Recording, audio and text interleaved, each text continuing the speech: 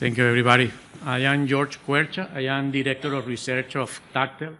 That is one producer of ultra-high performance concrete panels for the architectural market. I'm going to show you a little bit of introduction that you probably already know about some of the definition of ultra-high performance concrete. What are the classification of architectural, UHPC in this case, some of the properties, what are the reference standard or the building code that you can use for design facade using ultra-high performance concrete. I'm going to show you only one case study and some of the conclusion that is based on this work. Definition of UHPC. If you attend this morning our session of this fiber reinforced symposium, this is still controversy about the definition exactly. In this case, this is one of my definition that I say is a hybrid between the European school and the American school. And then we say that it's a hydraulic cement-based material that have at least a 50 days a compressive strength of 120. When it's reinforced with fiber, they are not metallic, and 150 when you reinforce with metallic fiber. And everybody knows that it's working with UHPC, that you don't use coarse aggregate. You normally limit your aggregate between 2 to 4 millimeters, or some people in the world, they are starting to do UHPC with higher aggregate size. You use pozzolanic materials in general, silica film is the most used. You can use another alternative supplementary cementitious material like a fly ash, metacowling, etc. You normally use high content of fibers. Normally you'll hear all day 2% or 3.5%, or over less if you use some organic fibers. Lower water to body ratio, normally 0.3, formally 0.25, it depends on the application that you want for the UHPC. And again, the use of admixture that is very important for the workability and the very low water to binding ratio that you use. I'm going to introduce another concept. I'm going to show you that our product is a hybrid product. It's not really a formally ultra-high performance concrete. We use also a textile reinforced concrete. That is mainly a mesh made of alkali resistant glass. And why we use this? Because this can solve the problem of the anisotropy in the material with the fiber alignment in the material. Everybody here that is casting UHPC or another kind of fiber reinforced material, you know with the flow, the fibers align. And this can give you a lot of anisotropy when you are testing the property of the material. You are going to show you also one of the reasons, at least for the facade application, is that the mesh increase your anchor capacity. When you have a point style anchor, when you are hanging the material in the wall, it's increasing the load for failure of that anchor. Then it's giving you more flexibility in the design of the facade from the engineering point of view, and saving a lot of money in the support frames of the panel. Also gives you extend deflection, improving also the shattering resistance, and you are going to see also the impact resistance in case of hurricane or a catastrophic event. Then if you see a summary of all type of concrete, you can see, okay, high performance self-compacting concrete, high strength concrete, you have your formal ultra high performance concrete reinforced with steel fibers, that is normally 150 in this range.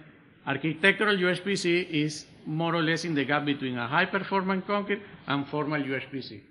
Mainly because we reinforce with non-metallic fibers, in this case, because the architectural purpose, you have expected issues with the corrosion of the fiber in the surface. And the most common fiber used is polyvinyl alcohol. There are some producers using this kind of fibers. In our case, we use alkali resistant glass fiber for our reinforcement. By the way, if you take a UHPC matrix reinforced with glass fibers, you remove that one, and you replace with steel fiber, you start going in this range of 150. The fiber influence a lot your response to the compressive strength of the material. Some of the properties we are already talking about. Compressive strength, we are about 126. Flexural strength of the panel, we are talking about 46 megapascal in flexural strength, with a flexural strength of the matrix around 21 to more or less 16 megapascals, and you have also a tensile strength around 9. Initially, ultra-high performance concrete panels don't have any standard to use for the design, and in the beginning, we adopt the fiber cement industry that was the most common design criteria, and is normally by AC 90 for the International Building Code. You need to do something important of the mesh, when you incorporate with a well-designed, you can get a panel that is just 6 millimeters inch, and you can pass the Miami-Dade hurricane impact resistance only with that panel, without any support sheathing or any extra material here. Another important thing is fire. I don't know if you saw recently in Spain, they had the same problem with aluminum panels, that 2 buildings completely fire completely because was an aluminum fire facade. The same like the tower in UK that also has aluminum panel with a polymeric core. And that's one of the very important things that why we use also alkali resistant fiber. Some of the polyvinyl fibers can compromise the fire resistance of your facade. That is very important for safety. What are the building codes that you can use right now for design with this kind of material? There are 2 building codes. I already told you that you can use the fiber cement, the IC90, but normally that is very conservative and is used for material is, I would say, downgrade compared with a high-performance concrete. If you go to international building code, you can see there are 2 acceptance criteria. The AC458 is a UHPC that use polyvinyl alcohol fiber or steel fibers, and it's just testing the material like is normally used with a normal UHPC. This is another criteria that we work in our company because our material, because the reinforcement of the 2 textile mesh, they have completely different response from the mechanical point of view. And then there is a new acceptance criteria 493 that is also going to include the post-install anchors failure. About the anchors, you can see the way that you can anchor your panel to the facade. You can take just the panel, you have a hatch channel, and then you have fastener, and then it's just a screw through the panel. And you can see here more or less I don't know if you can see, but they are shown here. And the main failure here is the panel never fails. It's normally the screw or the hatch channel that is failing in tension or in shear. And this is according to STM E48A standard. That is inside of this acceptance criteria inside of the building code. The another one is something called conceal anchors. It's generally a post-install anchor in the UHPC facade. And you can see that the failure is on a cone. That is, if you review, if you have experience with post-install anchor in normal concrete, there are several equations that you can calculate that load. But this angle is completely different in ultra high performance concrete compared with normal concrete. There is a lot of work to do new model design for this kind of failure in very thin material, because this is a shallow anchor. This is normally 10 millimeter in depth, and then you get different angle here. Also, the mesh reinforced change your cracking behavior. Then you have an angle here, and then take the mesh and then extend the load higher. This is very important for the design of the facade, because you can see here, if you have your UHPC with no fibers, you have this value in load for pulling the anchor out. You add fibers, you have more or less similar force. You only have a little bit post-cracking because the fibers. Then if you just have the mesh, no fibers, and the UHPC, you can see you have a jump in that low value. And when you combine with the fiber in the matrix, you get at least 30% increase in the pull-out force. That is very important for the design of the facade. And this is an example of the University of Connecticut that was recently finished last year, that you can see no attachment and it looks like a stone wall. How many projects so far? Ultra high performance concrete has been applied in 475 projects in the US. A little bit more because there are 2 more companies doing ultra high performance concrete. I would say that this is maybe around 550, more or less, with another company. And here in the New Orleans area, there are 2 projects you are interested to visit. The most recently finished is the Children's Hospital here in New Orleans. That is a very nice project you are interested. The another one is just a very old project that was a recladding of an old building that they just removed the old facade and they put a new facade in using ultra high performance concrete. This is a very quick example of the last project that we did. That is is in Cambridge, in Boston, in Massachusetts. It's called 325 Vinny. This is the new headquarters for the Moderna company.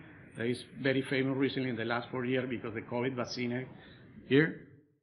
And this is more or less the rendering of the building. It's a very complex building. And this was designed with all the facade was made with ultra high performance concrete. This is more or less the different shape of the panel made of UHPC there. The typical 6 millimeter panel, just flat, with different textures, different thickness. Inclusive, the architects and the project manager decide that they want to get baguettes from the same made with UHPC. Then you have some baguettes that are in the facade, and some is different shapes and forms of the facade panel.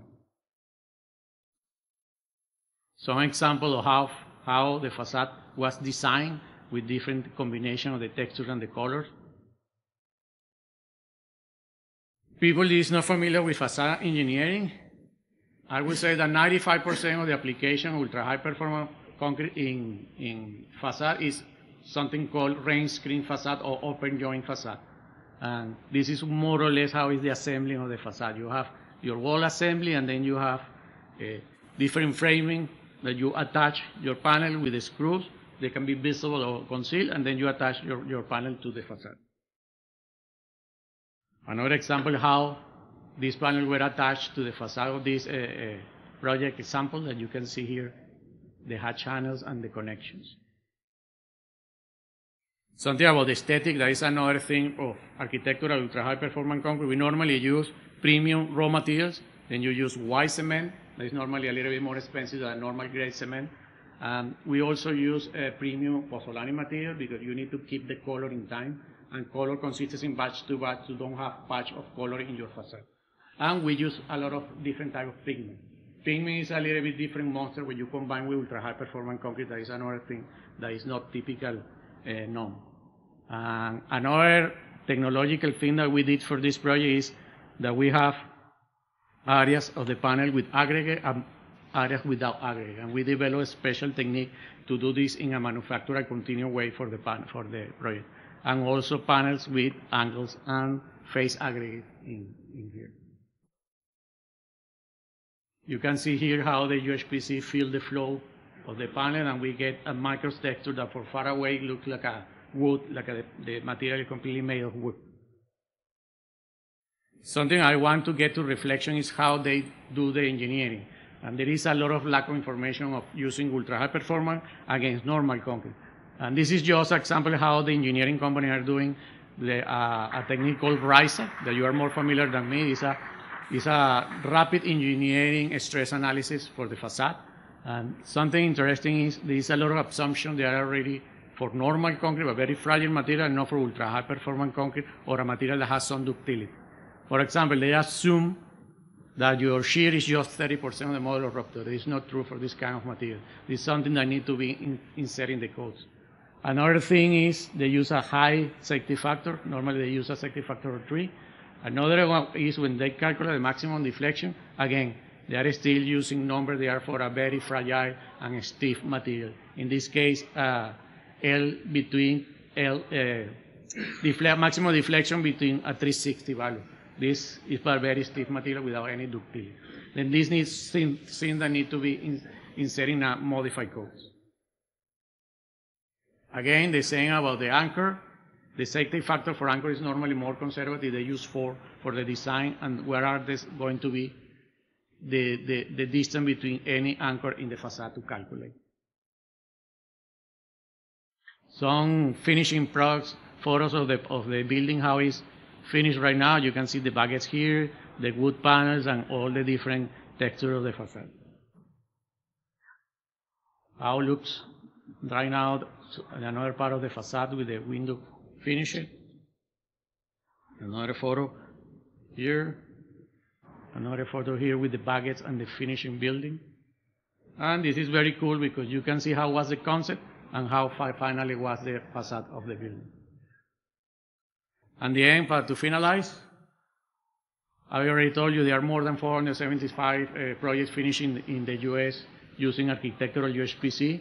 We think that this is creating a path for long-lasting and resilient buildings, because another thing is that these facades are going to last and designed for more than 50 years.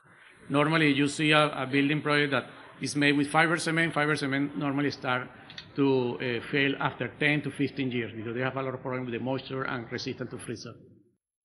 Still, there's a lot of work to be done between the codes, specs and the design guidelines. It's a joint effort between everybody. It's going to be the architect, the engineer, the contractor, manufacturer, and a lot of the people here that is doing the regulation and the codes in the industry. Well, thank you. Open for questions.